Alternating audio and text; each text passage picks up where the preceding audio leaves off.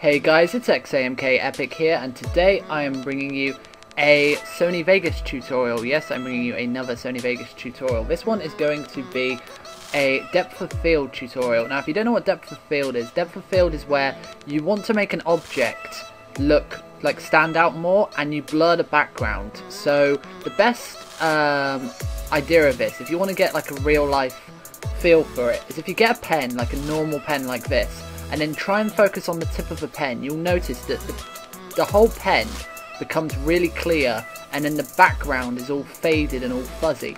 And that's kind of the effect we're going to create on Sony Vegas today. It's a really simple editing tutorial, and once you've got it down, it looks really good in cinematics. It's difficult to notice, but if you know edits, if you look for it in edits, you'll see when someone chooses the depth of field. And Ansel, who's a really good editor, he uses depth of field quite a bit in his edits, and they look really clean, really sick. So you want your original clip, and you are going to insert a video track, and then you're going to put a clip above that one. Like if you copy the track which you've got selected, so if you're doing this in a montage and you've got like a bunch of clips, you know, so much, make sure it's only the areas you want to add the depth of field to. Also, if you're going to do some zooming in with the clip, make sure all that is done before you copy the clip, because otherwise you'll just save yourself some time, like having to do all the zooming in and zooming out, because if you're doing it for like a video, you're gonna have to do like each frame separate.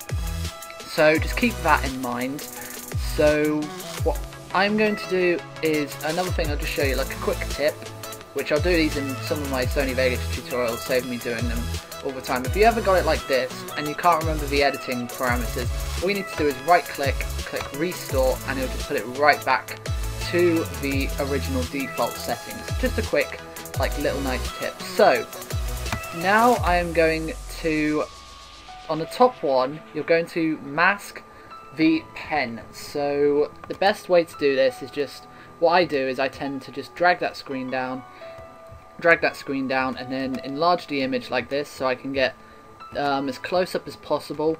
And it does take quite a bit of time doing it like this, like getting it right on the edges, but it makes the edit look so much smoother, and it's best for the depth of field. So sometimes like it's best to record in like 1080p or 720 when you're doing montages, because you can really see where the soldier stands out. If he's got like the same background, you can see where his legs and his arms are, because sometimes if a clip's a bit pixelated, it is really difficult to see. I know I've had to zoom in and zoom out a few times on some of my previous edits, and that's why it's best if you have really nice clips. So now I have done a mask around the pen, so now the background is free for me to do what I want to do, and what I want to do is I want to do a depth of field. So now you're going to click on Gaussian blur, this one,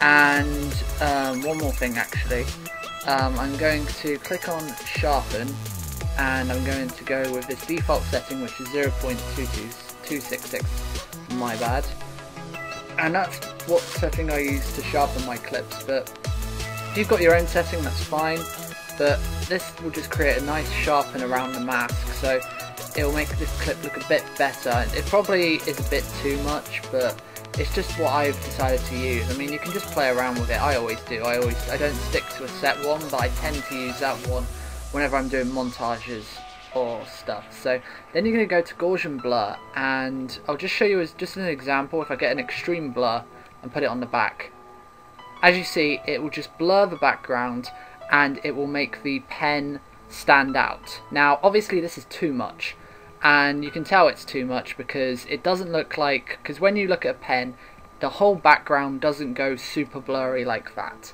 So we're going to click out of that, and then we are going to go down, and I've got a preset one here which I've labelled depth of field.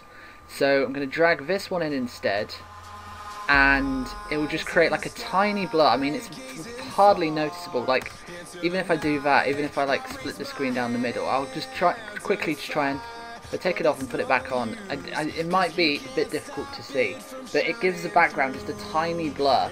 I mean, you can mess about with it if you want. You can put it to 0.5.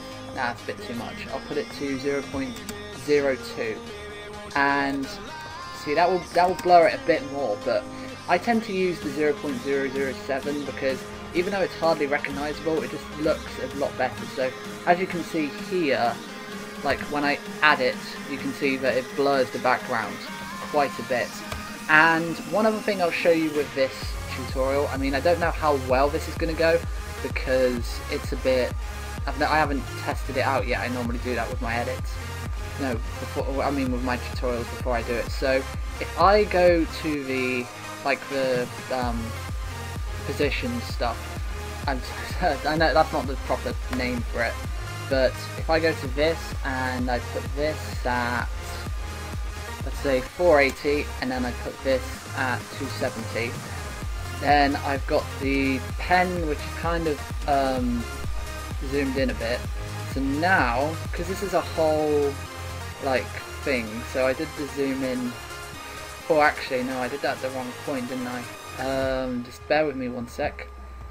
So I'm going to restore that. So yeah, so at the 10 mark, so now the pen's going to zoom in like this. So it's going to zoom in the pen, but the background's going to stay the same because I should do the same to the other one as well. See, this is why I said at the start bit that you should do the same one. So again, just bear with me.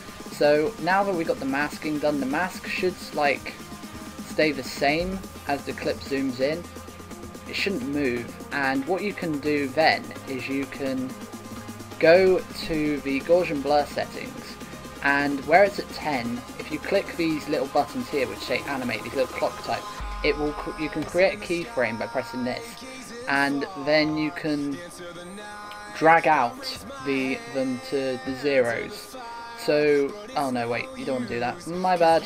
So we've created a keyframe at 0.02, then if you go to where it starts and put these to 0, or just drag them back, whichever way, then you can create this really nice effect where as you zoom in, like this, it's going to be a bit slow, but as you zoom in, the background will eventually get a bit blurry, and it'll get a bit more blurry and a bit more blurry, and it'll act like when you're actually looking at a pen. It'll actually look pretty nice, and it'll just blur in, and you see the pen stays the same, but the background gets blurry as you zoom in. And that's pretty much the depth of field tutorial. So that is it. Leave a like if you have enjoyed.